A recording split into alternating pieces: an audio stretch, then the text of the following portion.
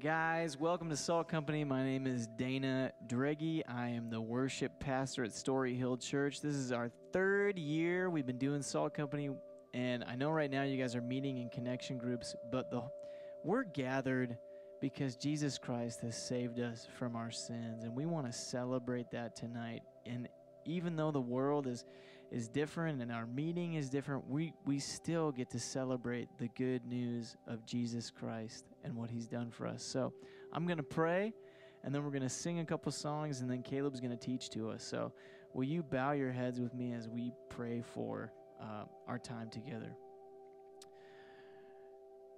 Jesus, we are so grateful for the gift of grace that you've given us. Father, we ask that you would meet us here in this place, that you would speak to our hearts. God, even though we're separate, but we're together, it's a weird feeling. But Jesus, the main reason we gather is to glorify your name. And so would you be glorified in our groups? Would you be made great in our lives, God, so that at the end of the day we can say that we did it all for you. So Jesus, we thank you, we love you. Just bless our time together. Amen.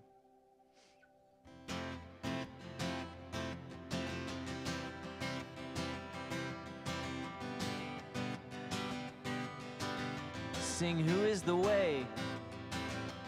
Who is the way, the truth, the life? Who is the holy word of life? Who is the vision to our eyes? Who is the love that will abide? Only Jesus, only Jesus. Who is true is life? Only Jesus Christ, only Jesus, only Jesus. Who is lifted high? Only Jesus Christ. Who is the purpose? Who is the purpose of our days? Who is our hope that doesn't fade? Who is our courage and our strength? Who is the fullness of our faith? Only Jesus, only Jesus. Who is true is life? Only Jesus Christ. Only Jesus, only Jesus. Who is lifted high? Only Jesus Christ. Only Jesus. Only Jesus.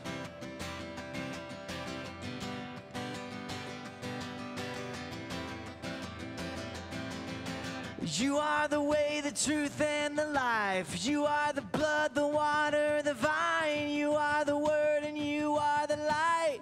Only Jesus, you are the way, the truth, and the life. You are the blood, the water, the vine. You are the word, and you are the life. Only Jesus, you are the way, the truth, and the life. You are the blood, the water, the vine. You are the word, and you are the light. Only Jesus, only Jesus,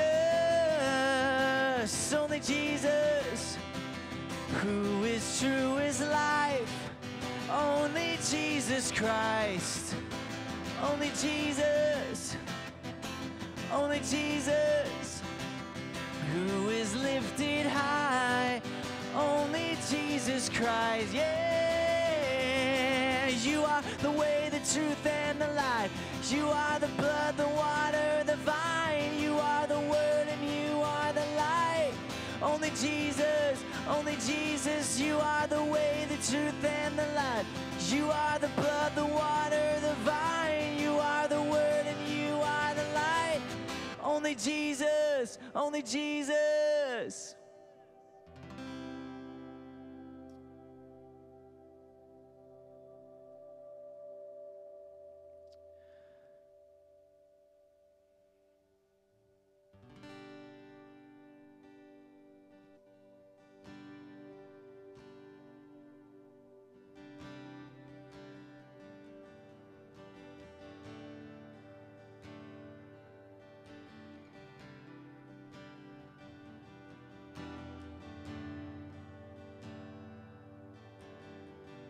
You were the Word at the beginning, one with God the Lord Most High. Your hidden glory in creation, now revealed in you are Christ. What a beautiful name it is. What a beautiful name it is. The name of Jesus Christ, my King.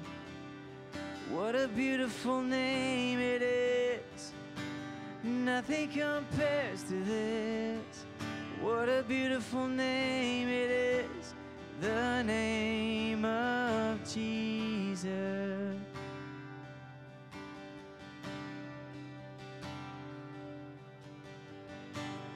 You didn't want heaven without us. So Jesus, you brought heaven down. Sin was great, your love was greater. What could separate us now? What a wonderful name it is. What a wonderful name it is. The name of Jesus Christ, my King. What a wonderful name it is. Nothing compares to this. What a wonderful name it is. The name of Jesus. What a wonderful name it is. The name of Jesus. Death could not hold you. The veil tore before you. You silenced the boast of sin and grave. The heavens are roaring the praise of your glory. For you are raised to life again. You have no rival. You have no equal. Now and forever, God, you reign. Yours is the kingdom. Yours is the glory. Yours is the name above all names. What a powerful name it is. What a powerful name it is. The name of Jesus Christ, my King. What a powerful name it is. Nothing can stand against. What a powerful name it is. The name of Jesus. You have no rival. You have no equal. Now and forever, God, you reign. Yours is the kingdom. Yours is the glory. Yours is the name above all names. What a powerful name it is. What a powerful name it is. The name of Jesus Christ, my King. What a powerful name it is. Nothing can stand against. What a powerful name it is. The name of Jesus. What a powerful name it is. The name of Jesus. What a powerful name it is. The name of Jesus.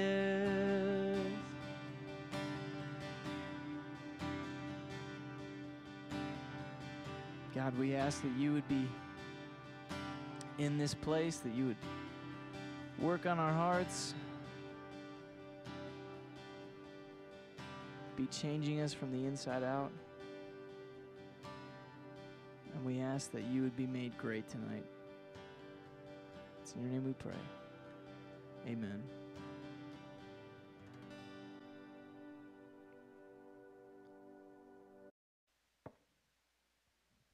Hey guys, my name's Caleb. Welcome to Salt Company. I hope you're having a great time in your connection group. We love that you've joined with us. I just want you to know our aim for Salt Company this year, like what it's going to look like. For Salt, it's going to look different. Obviously, I mean, we're not meeting in person tonight on a Thursday night. Like those who came for the first time ever to Salt Company at our kickoff, we are again so thankful you came. Guys, we had almost 100, we had 198 students at kickoff. That is incredible, absolutely amazing. And most of you are now sitting in living rooms on campus and off campus, a part of connection groups. And so I just want you to know, if that was your first time, our normal rhythm is actually to do what we did last week. We do that every Thursday. We gather and we teach and we worship and we just be together. That being said, though, our large gatherings, our Salt Companies, they're not even the most defining mark of our ministry, because what really makes Salt Company is what you're in right now. It's your connection group. They also meet every single week. And so this year we can't do things the way we've always done them. Even though that's the case, though, we still want to pursue the heart of our ministry, even if that looks different functionally. And so to ensure then the most important piece of our ministry, we want to set up and guarantee that you're in gospel community each given week, the opportunity to confess sin, to have genuine community, to have others speak the promise of who Jesus is and experience that in real relationships with one another. So this year, we're going to try to do this every week, where you meet in your group and we have Salt Company together. And I realize it's a bit of a hybrid, again, different than last year. But the push, it's going to be for you always discussing the Bible, particularly the realities of who Jesus is, but just also talking together about your lives and your weeks. And so we're going to spend our Thursdays, and this year, if you're wondering what it's going to look like for Salt Company Connection Groups, we're going to spend our Thursdays this year looking at how the whole Bible points to Jesus, how it's made sense of by Jesus, and it's about Jesus. Like understand this way, Genesis to Revelation, it's actually a coherent story. So much so that if you remove the accounts of Jesus, the gospel accounts, it all falls apart. Like the New Testament, you may be more familiar with that part of Scripture. Did you know there's only 12 chapters in the New Testament that have no reference to the Old Testament?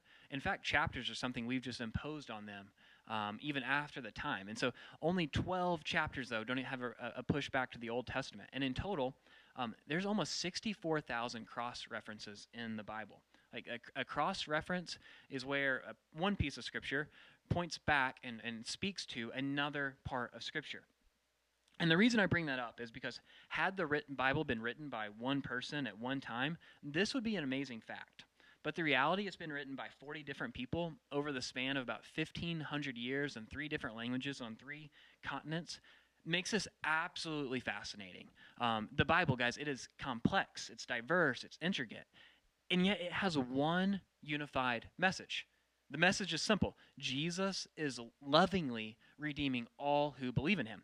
And so that's what we want to give this year too, just to study how is this Bible actually a story of Jesus redeeming a people to himself. And so we're going to start in Genesis, and we're going to walk through the Bible. This semester, we're going to be in the Old Testament. We're going to spend 6 weeks looking at stories in Genesis and then 6 more stories in the Old Testament. And we're going to look at how these passages uniquely reveal and point to Jesus. But even more amazing, there's going to be passages we're going to spend our time in each week where we're actually going to see Jesus appear, like pre-incarnate Jesus, second person of the Trinity, before he became God, wrapped in flesh, born in Bethlehem, walking in Israel to die on a cross for our sins, the second person of the Trinity making appearances in humanity as recorded in the Old Testament, pointing forward to these promises. Amazing stories that tell us about who Jesus is and what he wants to accomplish for us. And so we're going to start that tonight, actually in Genesis 1, 2, and 3. We're just going to quickly go through those. So here's what I want you to do tonight. In your group, like right now, I want you to pause me. Actually, go ahead and pause me, and I want you to read Genesis 1 in your group tonight. So pause me right now.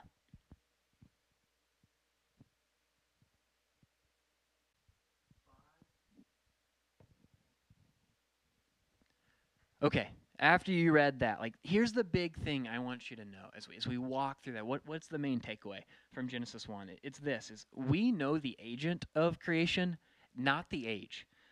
There's a lot that we don't know as we read Genesis. You may have read through that. Like, what in the world did I just read? Like, for instance, like, how did God create? You probably have a lot of questions. Did he do this like in 6 literal days as I just read, or is this millions or billions of years? And what I want to tell you tonight is actually understanding the age of the earth really isn't that important. Want to know why? It's because God doesn't tell us that, guys. Like, we don't see it here. Like, we do see in the Old Testament, God gives genealogies, and these genealogies could date it back a range of about 6,000 years from today. But we also know from other places in the Bible that genealogies don't necessarily represent every single descendant in that order. And we also don't know how long Adam and Eve were even in the garden. So we don't have an accurate, for sure, view of how old the earth really is. And the answer of age to the Bible isn't fully important, I would say, because the Bible just doesn't tell us. And so even within this, then, like, views of creation, particular views people might hold to, they aren't of ultimate significance because they actually aren't the point of Genesis. Like take with me even a literal Adam or Adam as a symbol who would represent years of evolution to bring mankind into being. Would definitely represent different time periods, age of the earth in those two things. Like, I hold personally and believe there's biblical evidence that Adam, guys, is a real person that God made. Like, I think there's too much in the story of the Bible weaved in and out that points to Adam being real and what his real humanity literally symbolizes by him actually physically living, what that symbolizes to come in Jesus. And the fact that Jesus and Paul both referred to him as a real human being, I fall in this camp. But I am sympathetic to people who hold different views. One view being that God could have formed Adam in a different way. Like, there's theistic evolutionists that tried to hold both a real Adam and an evolution of a human species that God called and formed Adam from. Or even more, like, I'm also sympathetic to people who have views that Adam and Eve are purely symbolic in Genesis 2, right? And the reason is because some people point out rightly that the Hebrew word for Adam, I don't know if you knew this, it actually just translates to man, like could mean mankind, meaning Adam wasn't formed from the dust of the ground, like about to read in Genesis 2, but rather millions of years of evolution just brought species into existence. And like, I don't fall into this camp or hold this particular belief, but the reason I can say so sympathetically and say something as bold as the age of the earth and even the identity of Adam and Eve don't have to be agreed upon by Christians, respective Christians, they can actually hold different beliefs in these camps, is because these realities aren't the point of Genesis. That's not what Genesis is about. Like, the point of Genesis is that from the beginning, God created. God created, okay? Like, the point of Genesis is revealing who God is and that he's the one who made all of these things. Like, the point of Genesis is to show our beginning began with a relational, good, perfect, great God. And so the beauty of Genesis, then, is that from the beginning of the Bible, it says that the beginning of creation, it's all from Jesus. And it's actually all pointing to Jesus. Like, I don't know if you're familiar with John 1, but I'll just read it to you. Here's what it says, the first 5 verses. It says, "In the beginning was the Word, and the Word was with God, and the Word was God. He was with God in the beginning. All things were created through him, and apart from him, not one thing was created that had been created. In him was life, and that life was the light of men. That light shines in the darkness, yet the darkness did not overcome it." Meaning Jesus is the agent of all creation. This is what Genesis 1 is pointing to. But then the second thing I want us to see tonight is that not only is the Bible, it's all pointing to Jesus, it's actually specifically pointing to him buying us back as his bride. So what I want you to do now is, again, pause me, put me on pause, and have someone different in your group go ahead and read Genesis 2. So again, pause me again here and read Genesis 2.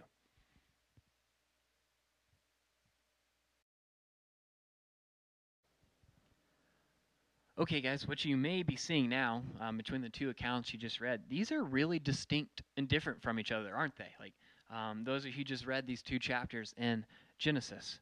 And so much so that, like, I fall into the camp believing you have to see one as literal and even one as poetic.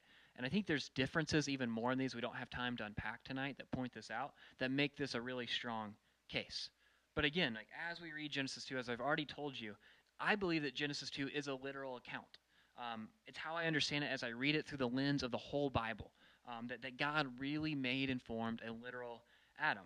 And so as you read then, this forming of Adam, I take that to be actually what happened, that that God really, from the dust of the ground, that he came and he formed Adam with his hands, right, intentionally.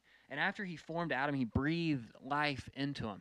And here's Adam that God breathes life into in this perfect world, right? This good world. And yet he looks at it, and I love this. The first thing he tells him to work.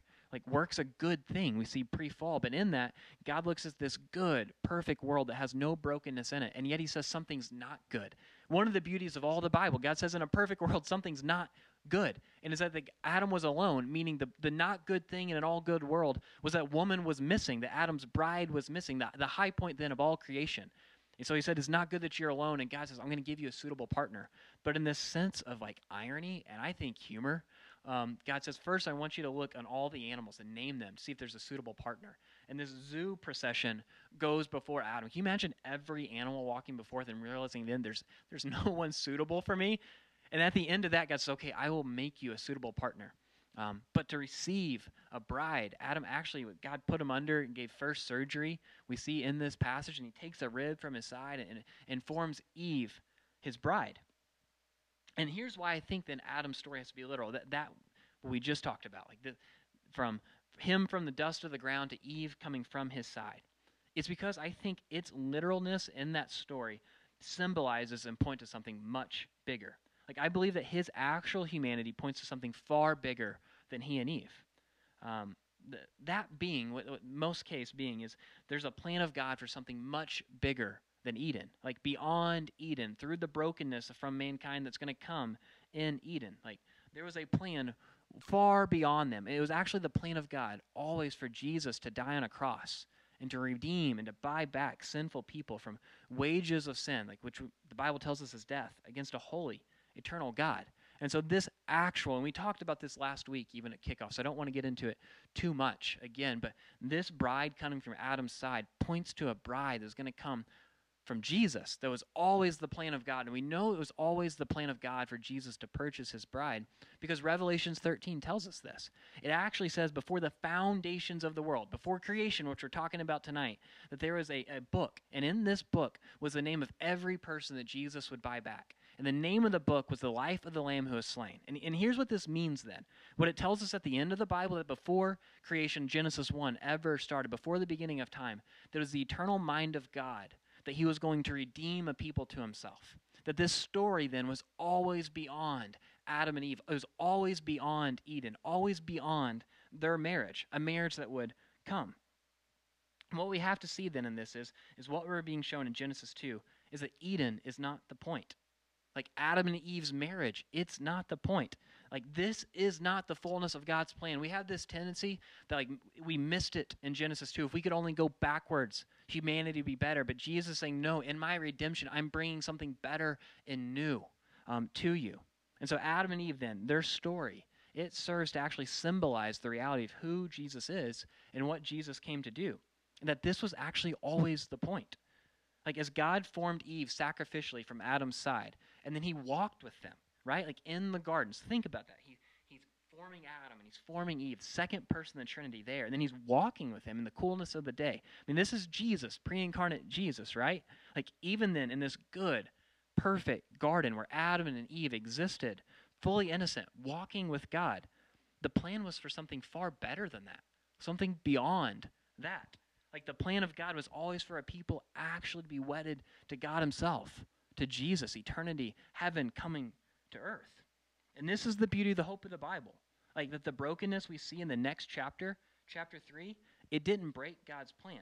In fact, it just set it up.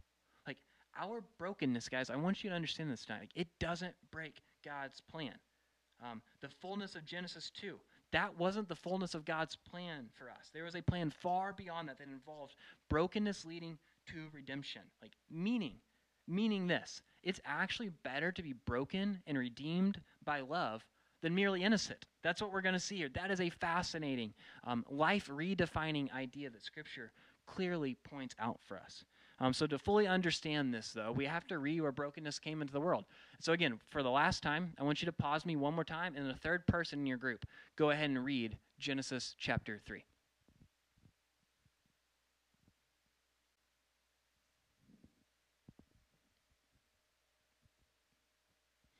Okay, So now Genesis 3, right? Brokenness. The very thing that God says doesn't ruin my plan, but actually sets it up. We just read it now, and sinning against God at this tree.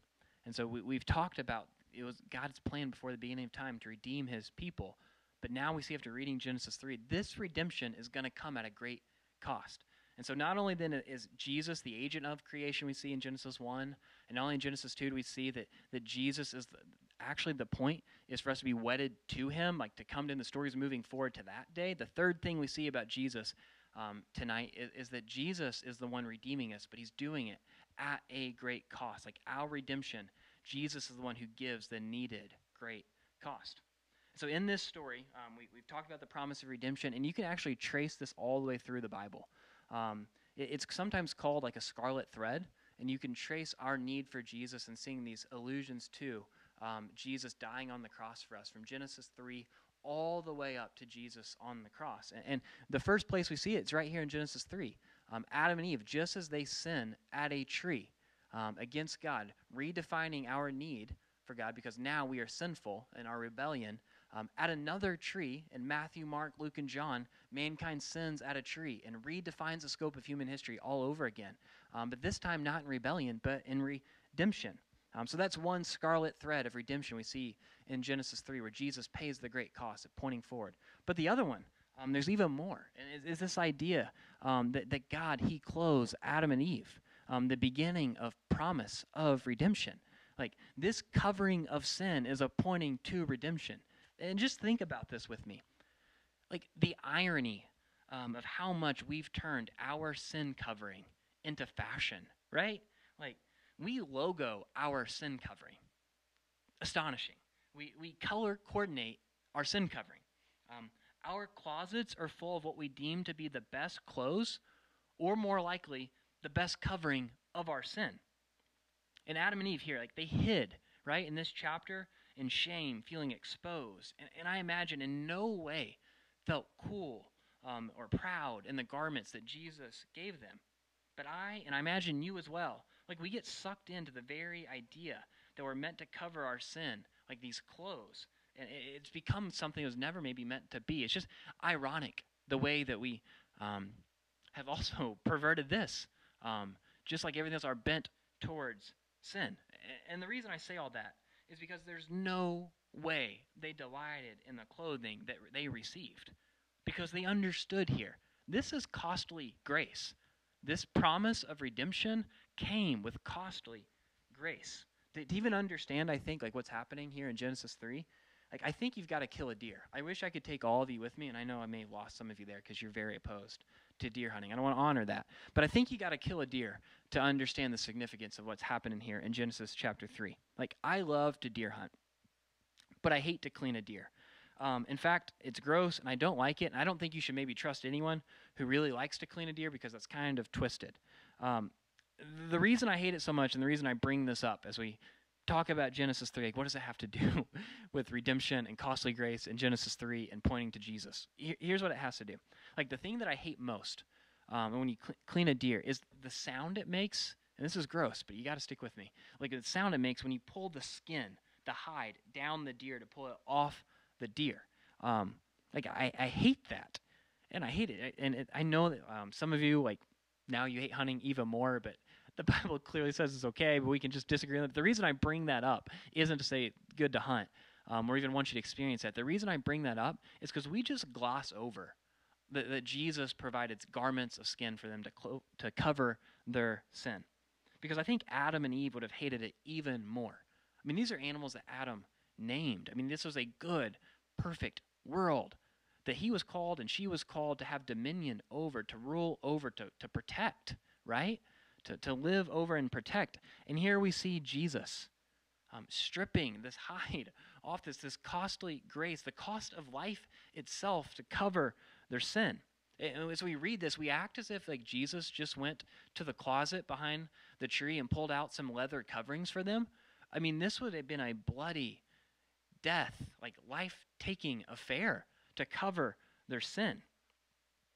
And all of this, though, like as sad as it is, like it's a story of redemption. Like my wife, I love it. She was telling me like last night before dinner, Brandy said, I'm reading Genesis 3, And it's never stood out to me before how much the covering of sin and clothes was a promise that we're going to be covered in redemption. Like here we see God showing in promise what he's ultimately going to do for us. Because just as tragic as the loss of life and as gruesome as the covering of those skin garments would have been for Adam and Eve, and as needed as it was to point forward, how much more tragic and gruesome was it that Jesus would die so that we'd be covered in his righteousness? Like this costly grace that Jesus is promising is redefining in our lives, because it's a promise of a righteousness that will cover us now that is qualitatively different than anything Adam and Eve could ever have had before. I mean, before they sinned, they existed innocent and perfect before God. And yet God says better. Broken and redeemed by love is a qualitative difference, not quantitatively. Like we can't measure righteousness that way. It's qualitatively different. It is better and different in every way to be covered in Christ's righteousness than to have never needed before. And here in Genesis 3, it's pointing forward to the promise that Jesus says, I will cover you as I give my life for you and cover you forever in my righteousness. Free grace. And it cost the life of the perfect Son of God. That's what it's telling us, this redemption in Genesis 3. And so tonight we see Genesis 1, Genesis 2, Genesis 3. Just like all of the Bible, they're pointing to who Jesus is, agent of creation, what he created us for. He created us to be his bride, to usher us forth as the church, and how he's going to bring us to be that in his death and then resurrection for us. Like that's the full story. Because that's the gospel. We see the gospel pointing forward in Genesis 1, 2, and 3, and the rest of the scriptures is just how God plans for it to unfold. And so what I want you to do now, like I just want, as we end our time together, to actually go to your group and just have a couple questions I want you to talk about. I'm going to provide these for your leaders.